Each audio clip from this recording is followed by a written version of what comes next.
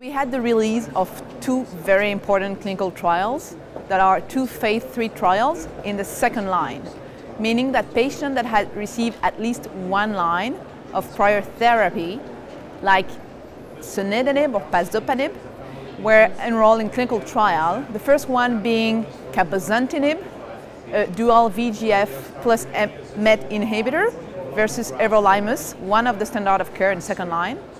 And the second trial being an immunotherapy compound, nivolumab, versus everolimus in second line as well. And what is important to understand here is that those two trials are positive. They met their primary endpoint, and they are going to change the standard of care for patients. We now have two new agents that are coming into the game as potential second-line therapy for metastatic RCC. The first one is cabozantinib. It demonstrates a benefit for patients in progression-free survival and a very nice trend in overall survival, but the data are not mature enough. And the second one is nivolumab. And this agent is a new class of agent, as I was stressing.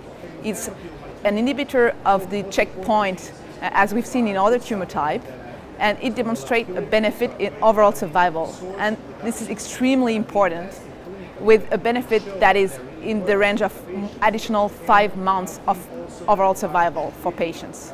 I believe that the physician, once these agents will be approved and available in Europe, for instance, will have to first get used to those new agents in terms of safety profile and daily management. But the question of the sequence is crucial. And I believe that we don't have yet enough data to be able to really guide our patients toward one compound or another one, now that we have several options in second line.